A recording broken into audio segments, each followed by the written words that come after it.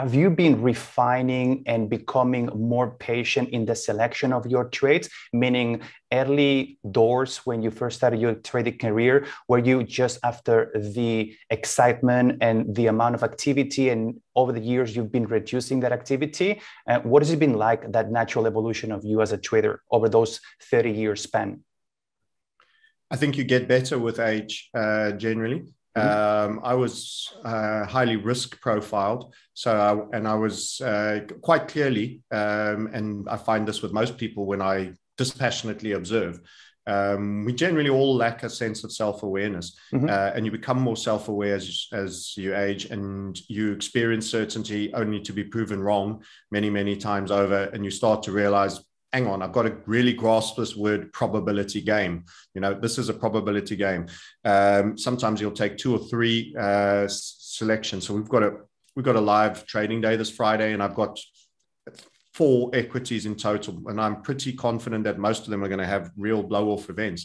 But what's amazing about that is, of that 4, 3 might. It would still be amazing if I was lucky enough. And the one I least thought would often be the best one. And the one I thought was best will maybe be middling, or even the one that fails. Something happens. So you continually can be shocked by the market, and until you appreciate that, you will not have the money management you require for that. I also went and studied with a mental trader coach to understand biological function. Most people are endorphin infused. In other words, the act of doing nothing means they do not have the excitement or the thrill. They have to be in the game. This is, almost a poker analogy will help with this. They're always all in. And of course, being all in means there's nothing on the sidelines to come in when the real chance comes. And you just had to have the adrenaline buzz. So biologically, people have to become far more conscious and self-aware of the grip that trading and the endorsement. It's like the monkey experiments, that you read about, where they get random reward. It's called the random reward monkey. If they get a nut every time they do something, there's no real interest. They eat as much as they like. If they never get one, they stop hitting the button that dispenses. But if you do a real random number, it captivates them. In other words, it's almost like, am I going to have a good day or not? Let's hit the button. Are we getting a nut today or not? And people, their mood of their day is being determined by the move of the market. Until you can become dispassionate and you're actually in a pullback on most of your existing trades, and you just see it as a natural course of things, and it doesn't lead to a bad day, you're still in development of mastering mindset, which is something we delve in quite extensively as well. Mindset. And one of the great findings of the person I worked with on mindset is that we continue to think that you think of a pyramid and the brain is at the top and it enforces downwards.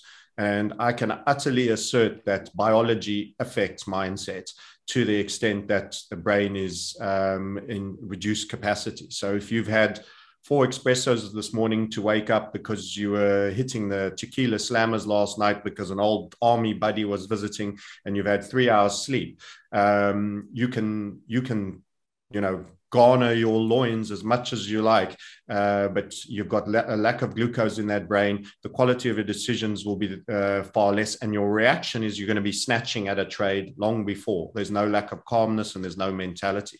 So biology actually is very, very critical. Yeah. So there's a lot of BS around trading. Then there was, if I was in London for an extended period, the notion was that there's these flaming Ferrari swigging fund managers who are chasing strippers and all of that. And of course, you would get that crowd, and they were usually brokers who were placing the orders and just doing the execute. They could go out and get, because they weren't making trade-based decisions. Actually, the fund manager is one of the best, Bolton in the UK.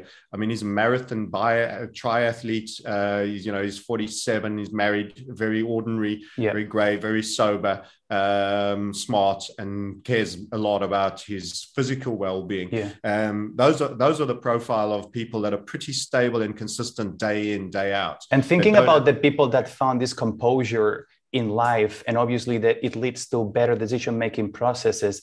And maybe you could think about the way that you teach your own students. Do you believe that there is a universal way of suppressing adrenaline through meditation, through inner discovery? Or do you believe that each and every single trader have their own journey, and from there they can start to have realizations about what would be the best course of action, so that they can actually keep that down and have a much more, level-headed approach to the markets? What's your take in there?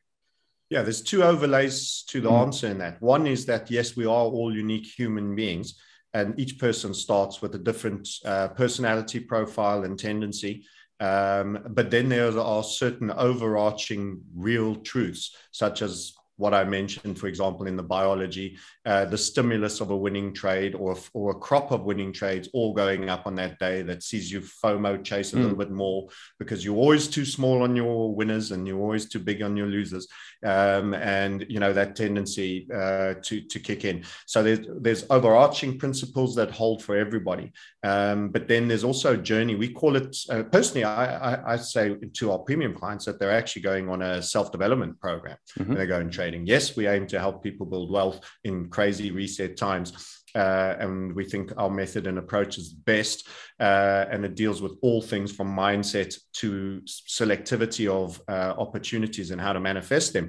But you are actually going to learn to know yourself, and you're going to keep brutally being exposed to yourself, where someone is perpetually holding that mirror up to your face and you're having to say, own that, you just did that, you own that. And you have to nod and you have to keep owning, and then you have to get out of the blueprint ride. So I sometimes talk about, maybe somebody's a mountain bike rider. I've got an e-bike. I'm pedaling around bumpy old hills and rounds and enjoy it. If you're in a race and you normally take a certain line, often if you've ever seen a motocross track or a bicycle track, you'll often see the popular taken lines. There's almost a groove on the inside track where everyone is hitting it. And then you one day follow a pro.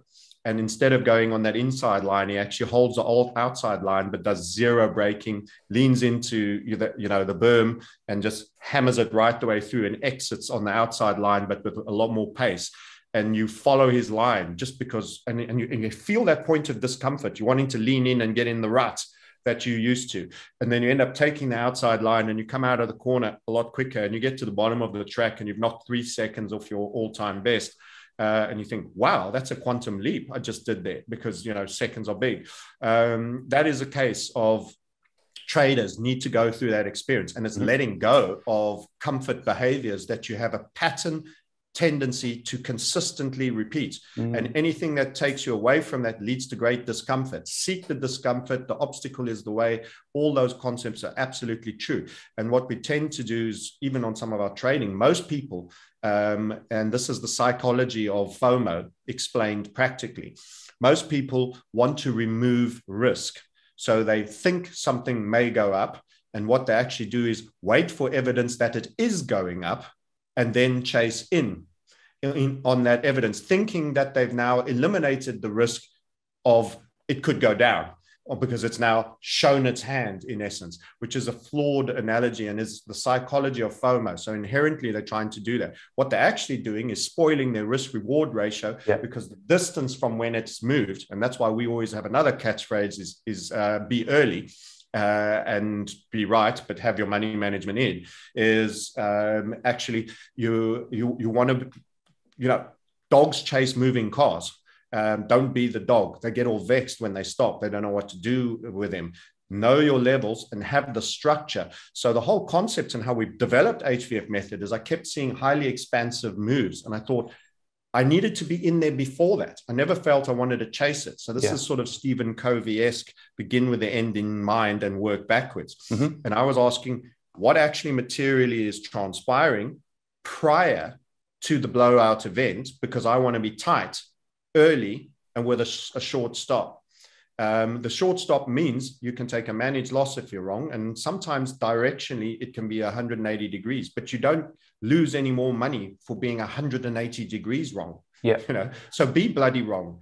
Be absolutely bloody wrong if you have to be, because if you're on the ones that you're right, you're getting a highly expansive move and you aren't waiting for what you see as certainty. And this is why people are often bag holders, because nothing really ever goes up in a straight line either. So they're buying relative highs and they're panicking out at relative lows, and they're actually getting shaken out. And I've performed that myself, a special kind of incompetence, I remember calling it. And I highlight this. It was the pound, actually, and there was a big move between 1.75 and 1.9. And I went out, I wanted to be in the trade. It had my whole setup, but I didn't leave the orders in. And I came back and it started moving and I chased in. And then what you then do is, because you weren't in from the beginning, and now you feel you owed that profit. This is the mentality. And you said it was going to happen and you talked it up and you didn't put it on. You chase in with extra size to make up for the fact you're late. And then, of course, because you're now chasing the pump, it has its first pullback. And because you went in too big, it's deeply uncomfortable on that pullback and it goes a little bit further than you expect. You panic sell out of the low and almost certainly it starts running back up again. And I actually I've done this once before, a special kind of incompetence. 3 successive events, only to watch this thing go to target and to be going net long and lose money in a long market. You can absolutely do that. And as I say, it's a special kind of incompetence and you owe it to yourself to do it at least once so that you can see how you can actually lose money being long in a market that goes from 175 to 190.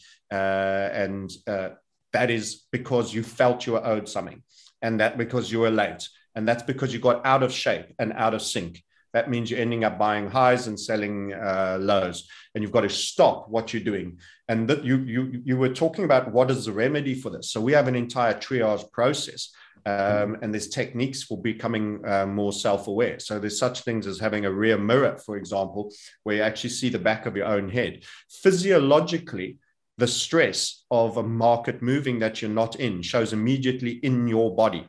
So what actually happens is you hunch the lower back, you're more like that, and you're more intent, and you're leaning forward. These are visual cues of self-observance that you can actually detect early. Heart rate goes up, so there's heart rate monitors. I'm actually wearing an Aura ring, which measures heart rate variability, which is also the difference between the time in between the beats, which is also for fitness and other things, but it will track if you're getting too more intense. So what you have to recognize is that you're being prompted into flight and flight or fight. I don't know if that came out right. And that is the sort of saber-toothed tiger at your cave emphasis. And unfortunately, your body and your physiologically and your glucose can't differentiate between these concepts. That it's actually not a life or death situation, because you are triggering and dumping these endorphins and adrenal events. What tends to happen is you either punch or you run. So that means you panic out or you get aggressive and you chase in. And neither of those things, the amygdala, which saves your life, it's part of your brain to get you up the tree if you come across the saber-toothed tiger real fast and give you that surge of power and energy, is far faster than rational thought. So every time you enter, you have to have breathed, drop the shoulders. You mentioned meditation. It's a great thing to do at the beginning or an end of the day and even between the day. Those are certainly helpful. And you go into your higher self and say, why are we doing this? And one of the questions I have traders ask always on a setup is, how do I be wrong on this view? And it's amazing what an absolute pea on the fire that is. You properly pee on the barbecue when you ask that question, if you're just about really hot to trot for the trade. Because suddenly now you have to put to yourself a scenario cast where it goes wrong. With HVF method, one of the immediate assumptions is, how does this become a breakdown instead of a breakup, or vice versa? And you draw it. So the actual process of how can this happen, and make a plausible case. So you're actually asked to be Hitler's lawyer. On principle, and you go and you make a case. He was deeply misunderstood. People don't realize he wanted the best. Go and be the thing you least feel like can happen. And that is incredibly balancing, because you're dopamine affected, you're biologically affected, and you can only see one thing one way. And this is the concept of certainty. And that leads to the FOMO, because the move is the confirmation. So everything is just screaming confirmation. So by going through that process, you suddenly establish a cold spot and a hot spot, and then you find the middle point and you say, okay, I've done a reasonable job of actually selling. That could actually happen. What if someone stands up, says something? What if that's a mini head and shoulder we're seeing there and we first have a dip down? And you calm the hell down and you slow down. So we never chase. And one of the second points, you mentioned the first point, reduce trades by a third. One of the other points that dovetail, because these overlap, our logo is 3 circles overlapping. So there's a lot of overlap. Never enter a market order. So now I force you into a rational process that is not immediate response, because now you have to answer the question, well, at what level am I putting this order? So by giving you more paperwork and admin to do, you can't cash that check so fast and blow it at the casino, if it makes sense. But that's very important admin. It's study, and it comes back to the work you do pre-trade. Hold on a minute. We never allowed a market order. So even if, and so many times people think now is the moment, and very, very rarely is now the moment. Correct. Especially when people start dropping time frames. The skittishness, you're looking at an amplifier, which is even more hypnotic to induce you into action, because now you're seeing the regular great point of the tick. So you're feeling, what is feigning, the punch is coming, I need a hook, and you've got to calm the hell down. Correct. So a lot of our biggest calls and a lot of our biggest trades are macro technical, where the money is made in the sitting, not in the order entry.